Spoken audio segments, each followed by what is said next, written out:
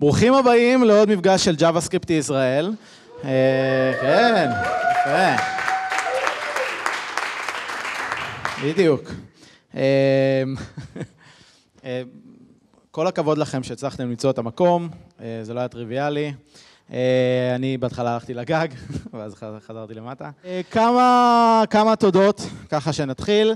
אז קודם כל, תודה רבה ל-Wix Engineering, שגם מארחים אותנו ונותנים לנו את הספונסר שיפ, ובזכותם נוכל לראות אחרי זה את הוידאו של ההרצאות. תודה רבה לסרגי, לדורון ולדין שהולכים להרצות פה היום. כן? אני לא יודע כמה אתם יודעים, אבל זה מה זה קשה להכין את ההרצאות האלה ולבזבז איזה יומיים ולהכין את הסליידים וזה, אז מגיע להם כל הכבוד. מה המטרה של הקבוצה למי שפעם ראשונה? המטרה שלנו זה לחלוק ידע בצורה כיפית. זהו, אין יותר מטרות. אולי קצת להתפרס וזה אם נתקדם, להתפרס כאילו בארץ וכדומה. זה קצת מספרים על הקבוצה. גדלנו מהפעם שעברה, הרבה בזכות האנשים שעוזרים, גם במיטאפ, גם בפייסבוק, עוזרים לענות על שאלות וכדומה, אז תמשיכו, תודה רבה, זה ממש מגניב. וחלק מהאנשים האלה אני רוצה להגיד, ככה לציין אותם לשבח, אנשים שעוזרים בפייסבוק ושואלים שאלות וככה פעילים וכדומה. אז קודם כל, אחד המרצים שלנו היום, דורון, כן, הוא פה. עונה הרבה על שאלות, שואל שאלות, מתעניין. חן ריו, אני לא יודע אם הוא פה, הוא לא פה, נכון? אבל הוא יראה את זה אחרי זה בווידאו. כן, אז נשנה את זה, סתם. אז תודה רבה לך, you're awesome. וולד בלין, הוא במקרה פה? לא. אז גם תודה רבה לך. היי, אמא. אז כן, כפיים לחבר'ה האלה. תודה רבה. וסתם שאוט-אוט לתום. שנמצא איפה תום? תום אלון. חזר מתאילנד, גם חבר פעיל מאוד בקהילה, אז חזר סוף סוף לארץ. Thank you guys. אוקיי, מי שרוצה לבוא ולהרצות, יש לנו ליינאפ, אנחנו רוצים לעשות את המפגשים האלה פעם בחודש, או פעם אפילו ב3 שבועות וכאלה, בשביל זה אנחנו צריכים עוד מרצים, עוד, כאילו, יש לנו הרבה רעיונות להרצאות, אנחנו צריכים אנשים שימלאו את הרעיונות האלה. אז תירשמו בלינק הזה, ותבואו להרצות, גם אם זה פעם ראשונה ואתם מפחדים וזה, אל תדאגו, אנחנו פה, אנחנו עוזרים לכם והכל בסדר. אבל חשוב שככה נוכל להגביר את התדירות. אם בא לכם לתת פידבק, אז בלי, כן, יש לה פידבק במיטאפ, בפייסבוק, בצוויצר, עם ההשטג הזה, אבל כן, במילים שלכם, כן, לא זה. וכמו שאתם יודעים, לעשות את האירועים האלה זה הרבה עבודה, אז אם החברה שלכם שאתם עובדים בה רוצה לממן את אחד האירועים או לארח או whatever, אוקיי? אז בעצם זה הלינק שהם צריכים למלא פה את הטופס, הם רואים מה הם מקבלים, מה הם נותנים, או לשלוח לי אימייל. מי שנותן לנו את האפשרות לראות את זה אחרי זה בווידאו, חבר טוב, ובעצם וויקס בכלל, הם מאמנים הרבה מהאירועים שלנו וגורמים להרבה דברים כאלה לקרות. אז עוד פעם כפיים, וכפיים ליואב אברהם, מי שיבוא לדבר איתם. אז אני יואב בוויקס, תלוי איך סופרים בין 9 ל5 שנים. אני פעם לא יודע. בכל מקרה, מתעסק בהרבה מאוד דברים, אבל בין היתר, אחד הדברים המעניינים שאנחנו עושים בוויקס, זה הרבה מאוד עבודה עם JavaScript. אנחנו עכשיו סיימנו למעשה לשכתב את וויקס בפעם השלישית ב-JavaScript. הפעם הראשונה היה פלאש, פעם שנייה JavaScript קאסטום שאנחנו כתבנו. ב-2010 עוד לא היה פריימוורקים מגניבים כמו React ואנגולר. היה פרוטוטייפ, שזה התחלנו, ועכשיו סיימנו לשכתב את וויקס מחדש עם React. עשינו הרבה מאוד עבודה, הרבה מאוד ידע שנוצר אצלנו, והרבה מזה שאנחנו משתפים עם הקהילה. הרבה מאוד מהידע שנצבר זה סביב נושא של טסטינג, ואיך עושים פיתוח יעיל בקבוצה גדולה. אחד הדברים שמאוד חסר, בעיקר בתחום ה-JavaScript בארץ, איך קבוצה של 40 מפתחי פרונט-אנד עובדת ביחד, או איך עוד קבוצה של 40 מפתחי פרונט-אנד עובדת ומתממשקת איתם. זה אתגר די גדול בפני עצמו. חוץ מזה אנחנו מפתחים הרבה מאוד דברים אחרים נחמדים ומגניבים, ומנסים למשוך את הגבולות של מה שאפשר לעשות בעולם הפרונט-אנד קדימה. יש לנו בשבוע הבא אירוע שאנחנו מתחילים קצת להראות פריוויו מהדברים שאנחנו עובדים עליהם. יכולות של מפתחים יותר להתעסק עם אתרי וויקס. מפורסם בתוך המיטאפ, אז מי שרוצה להצטרף מוזמן. ומתוך זה גם כן הרבה מאוד דברים שלמדנו על בעצם כמה ה-workflow שאנחנו עושים היום, ה-state of the art workflow שאנחנו עובדים אותו היום ב-JavaScript, כמה הוא מיושן ולא הגיוני. סרגי הולך לדבר רק על אלמנט אחד מתוך זה, אבל אנחנו מבטיחים בעתיד לשתף בעוד הרבה מהאלמנטים האחרים. חלק מהם אפשר לראות באירוע שלנו שבוע הבא, חלק מתחיל קצת לזלוג מכל כיוונים, אבל בסופו של יום זה יצא החוצה כאופן סורס. אז תהנו מהאירוע היום, ושיהיה בכיף. תודה רבה. So, one small disclaimer, this is not talk about Grunt or Gulp or any other building tool that you're expecting. We're going to talk about how we can write features in a very fast manner and push them into production. And let's start. Let's start with a very simple question, like, what do we want? I made a very small, suggestion. What do we want as engineers, not what you want in your life. Besides that, we want fame, money, and power. We also want to build very good products and successful products. And for many of us, that means many different things, actually. For example, if I'm a UX guy, I want to build the most intuitive tool, for example, or I want to have a scalable architecture, or I want to make a very great performance on my product. But these are not the things that we're going to talk about today. What we're going to focus today is how we can ship features fast and how we can write a good quality code. Why I'm talking at all? Because that's the way we're working at Wix. And I'm a developer advocate at Wix and team of my account. I also maintainer of GS Must Watch. It's a, I think, very good quality list of videos related to JavaScript. So if you find yourself bored and you finished watching videos from JavaScript Israel, you can go to this list and choose any video that you like. I'm also happen to be the co-organizer of YGLF conference. You got a lot of front-end conference that we did this June. Who was there? Just 2 people, 3 people, 4. Okay. Well, I really hope next year we'll have more participants. Okay, so let's start. Let's start with those 2 points. If you take a look in the SlideShare, for example, all the different talks about continuous delivery, you will mostly see presentation that describes tools. Like, okay, we're using CI, like TeamCity, or Jenkins, or whatever. And most of them are talking all the time about tools. But tools are different all the time. It depends on the stack, depends on the company, on the history. I believe it doesn't start there. I believe that in order to push code as many times as possible, it starts with people. It starts with values that you set to your people, to your developers, and the culture that you have inside the company. And it starts with 2 main things. It's trust that you give to your developers, that they can push code to production, release it, deploy it, and there are no specific people for that. And with that trust, we as developers, we get responsibility. So if there is a bug in my code in production in the night, I wake up and I go and I fix that bug. I don't ask some junior engineers who come and to fix some bugs in the code. That's my code. I'm responsible for that. We're responsible also not just for writing that code, but also for testing that code. So our QA guys, they check overall the behavior of the system, but checking, like writing and checking my code, it's my responsibility. So I write unit tests, E2E tests, and all the other variation of tests.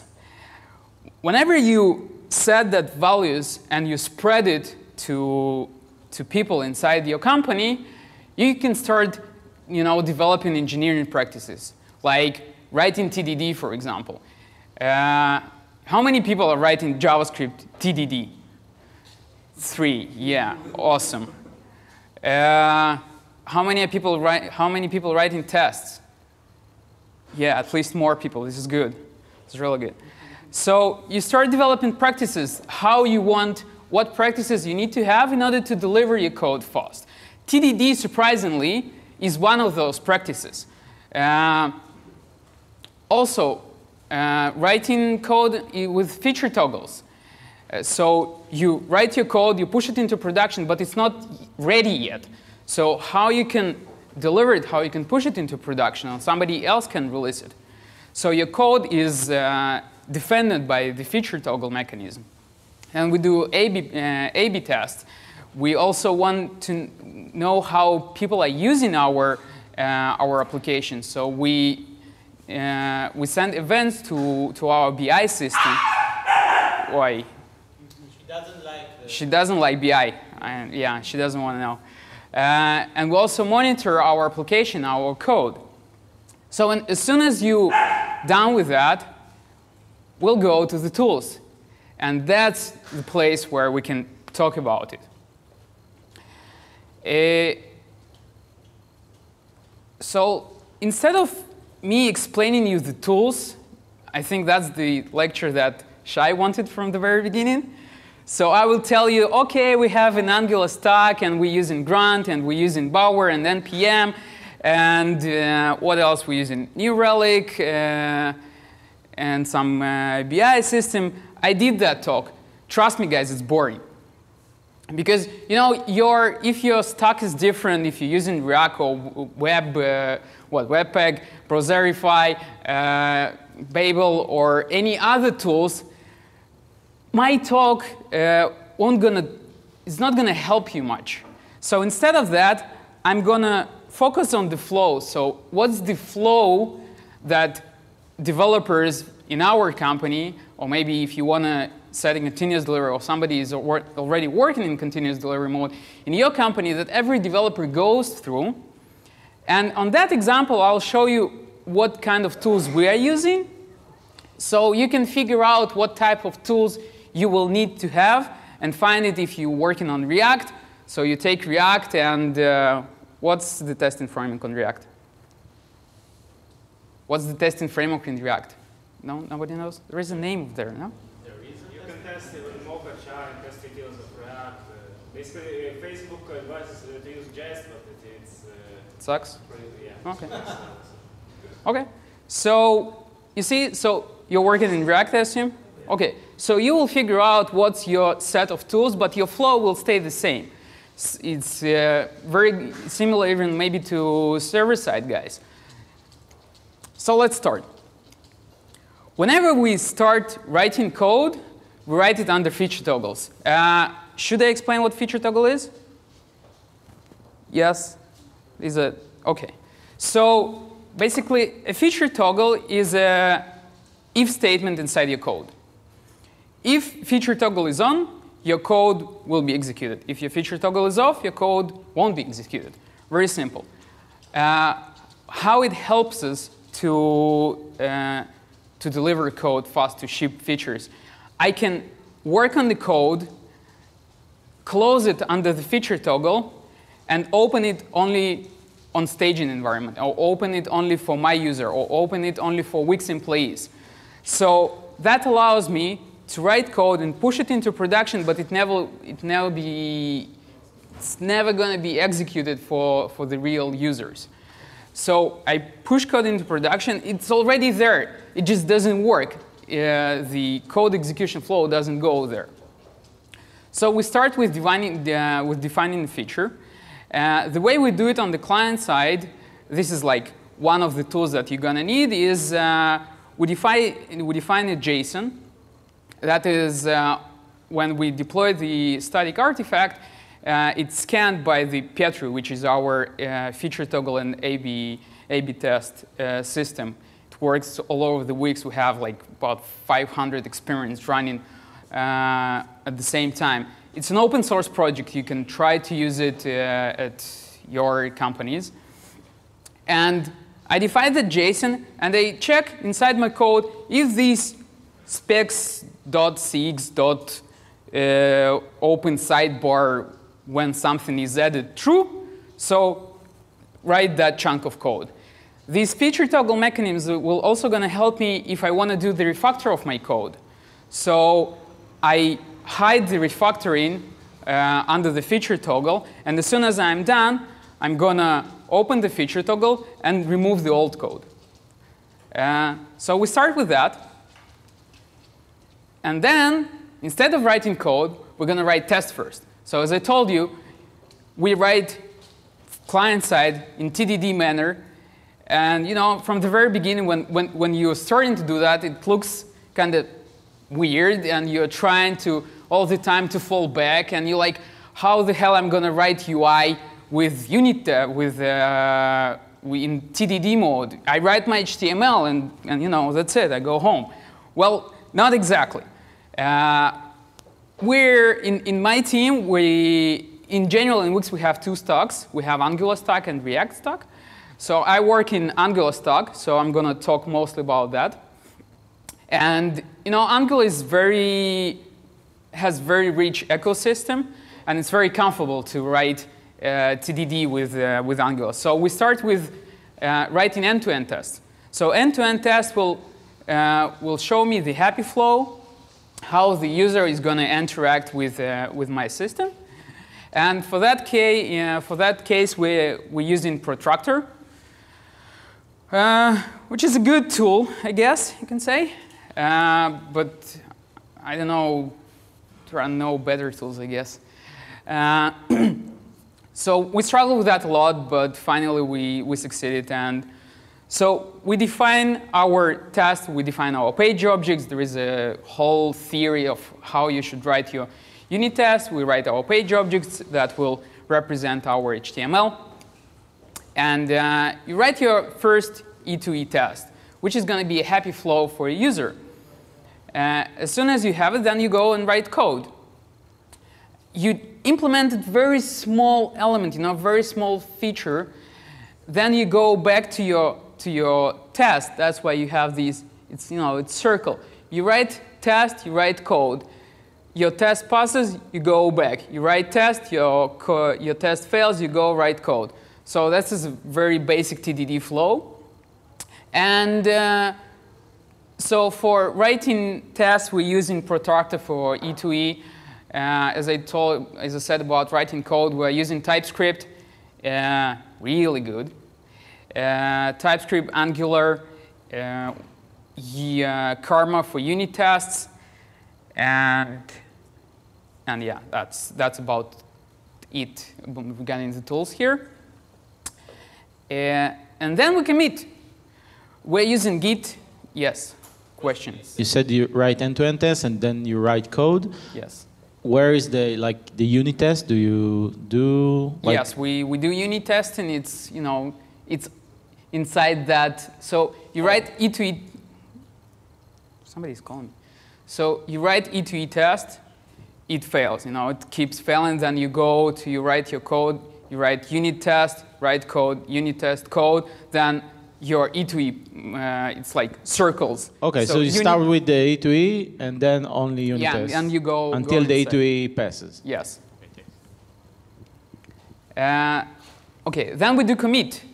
We're heavily using Git. We're trying to keep our Git log very clean, and we did a special workshop for employees that they won't be afraid with using Git and Git squash and interactive rebase and do merge.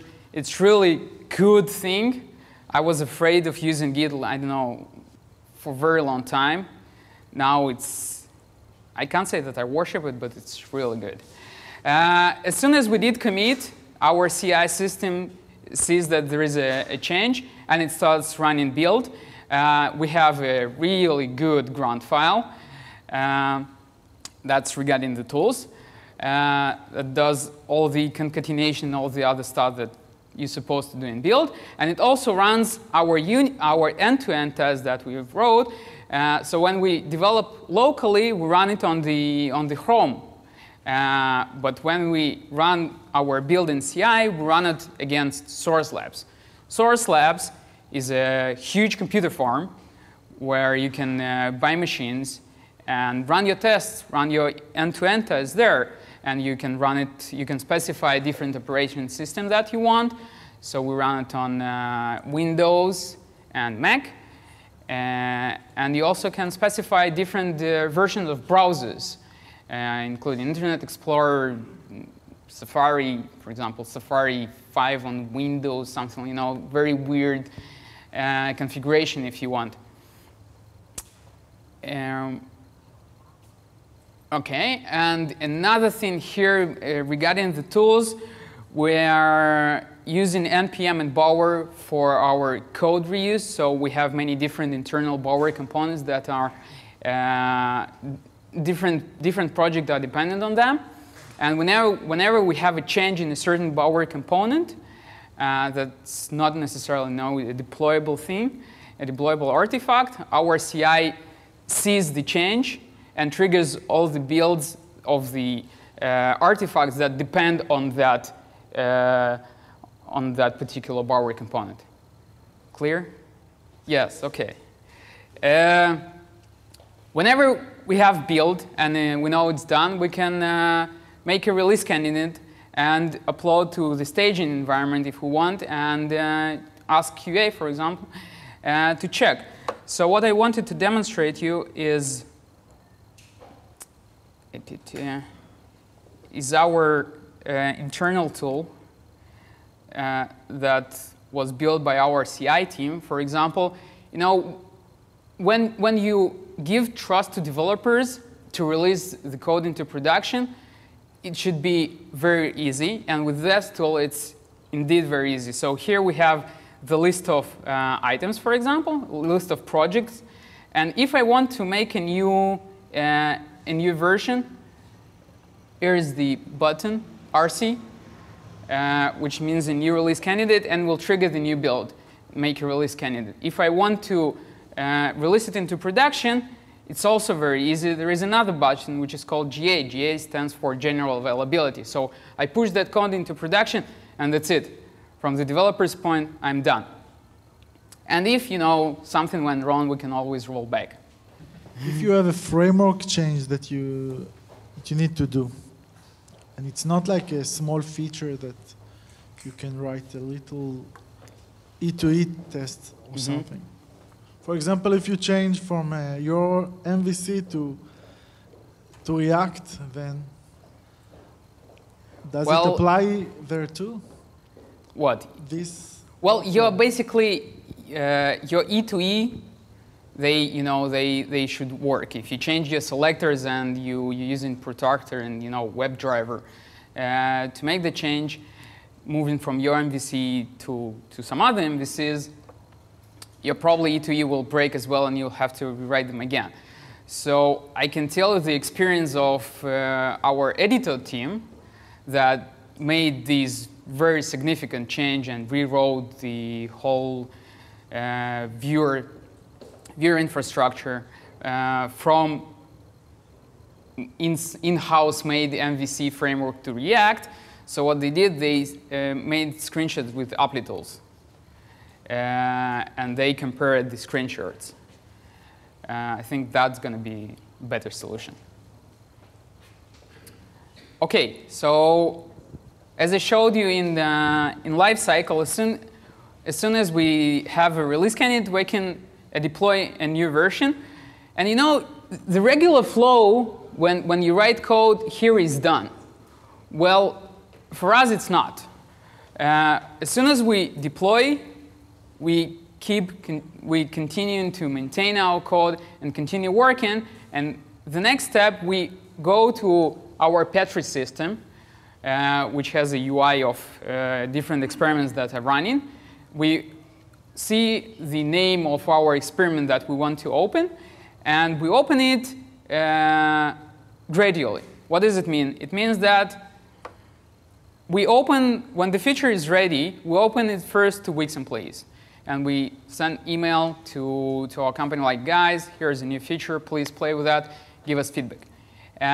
If we see that it's fine, we start opening it to users. So we open it to, for example, 50% of Canada new users.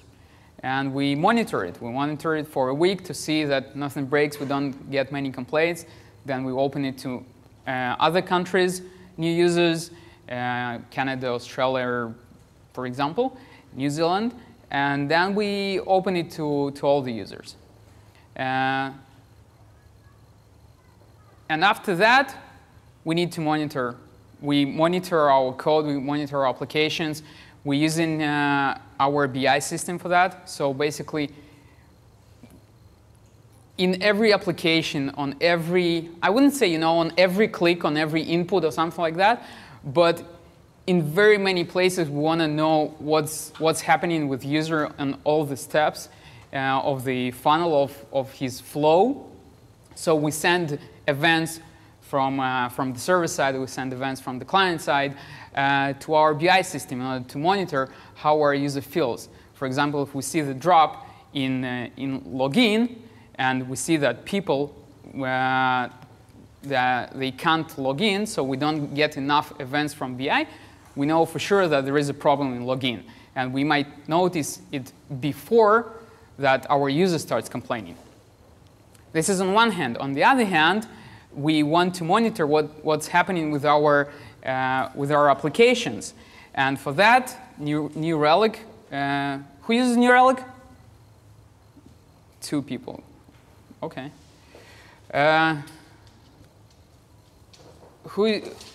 OK, so New Relic, basically, it's a tool, monitoring tool, for your applications, for your server-side applications, for your also client-side applications. So here you see the example of server.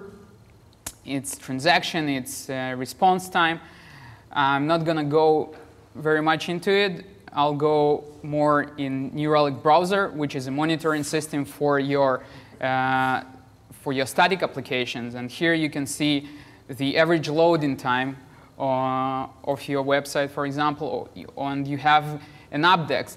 Updex, basically one of the indexes that measures a user satisfaction for you. So you define, like, for example, if the user see my site within 3 seconds, it's fine for me. And you define the maximum, the maximum satisfaction rate, and then it calculates 2 more parameters, and it's going to give you the graph. For example, with my account, our satisfaction rate around 78%. You can also trace JavaScript errors. You can trace different session traces and send additional events to there. So it's a very powerful tool. And based on the additional information that you are sending, you can build your own graphs.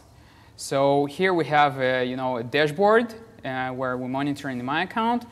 And we have an average loading time, custom loading time. So since we're a single-page application, and New Relic not always can recognize when the application has finished loading, so we send additional finished event from our perspective when the application is done. So whenever we deploy something to production, that's the way where I go. So here on those 2 graphs here, for example, here, you see we have a spike. I don't know why. You can set also alerts on that. So whenever we deploy something into production, I will see like servers restarting, and I monitor like for the hour probably that nothing went wrong, that there are no spikes in the graphs. Okay, let's go back. This is the responsibility of every developer? Yes. This is not responsibility now for people who are, there are no particular people, special people who are deploying code into production. I click one button, code goes to production, I see it, I have a separate monitor, I connect my laptop, I have my graphs all the time there. If something goes wrong, I can see that. I think there was a story when somebody saw something in the graph, something weird, went inside the code, and improved the performance. It very helps that you have those performance graphs in rooms of developers. OK, so whenever we are satisfied with a feature and we see that everything works fine, we go and clean the code. If we did refactoring, we remove the old code. We go and close the feature. And basically, that's it. And then the loop continues. Here is a small, if you didn't notice, here is a small arrow. It's a loop. So I take another feature, and I start all over again. So regarding the tools, this is basically I tried to sum up families of tools that you're gonna need. Testing, we're using Protractor, Karma, builds, Grunt, Gulp, Broccoli, deploys. So we're using Chef, our system team. They build all the infrastructure so every developer can deploy that. Tools for experiments. I think now Google Analytics has the support of A/B tests, so you can do it using their system. Monitoring and analytics. And in conclusion, I would like to say that it might seem as a real long flow, and you might think that it takes more time, but from our experience, even if it takes a little bit more time developing the feature, then just let me finish. Then it will take less time fixing bugs, because you write in TDD and maintain the code because you are not afraid to change the code, because you have very good test coverage. And that's it. Question. Am I good on time? I have 4 minutes. Yes. If I have a feature that depends on other features, how do I start the flow? If you have a feature, what's the use case when you're going to have that? You assume that the feature is there.